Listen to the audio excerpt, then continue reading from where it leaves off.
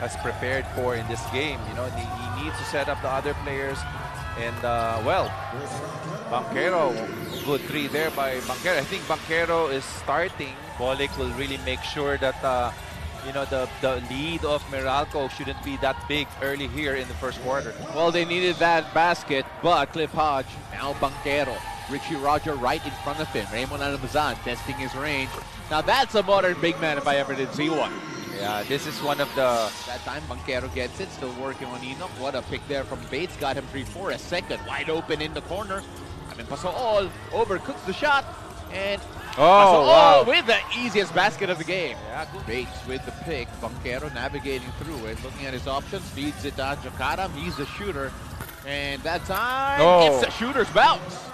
Baser Mer trying to get free of him. Baser doing a great job sticking to him. Banchero on the drive. Short shot clock. He attacks and he scores. NLEX electing to play him off ball. Banchero snaking inside. The little floater, no good. Gets his own miss. Throws that up in two. And it is Alain Maliksi playing free safety, getting the interception, and the ball ends up with Banchero. Two passes, and they were able to make that shot here. As you can see, it's easy layup for Banchero. Perfectly run break there for the Meralco Bolts. Cue the timeout for the NLEX Road Warriors near the halfway mark of this second. Robert Bolic knows what to do with that ball every time he attacks that ball screen. Here's Banchero to Almazan, showing off his range again, and Raymond Almazan drains another three. And Jokaram attacking, moving. Banchero trying to free himself of Amer. He needs to shoot. He shoots and he scores. And he's the one rolling to the basket, so something new and unexpected for NLEX.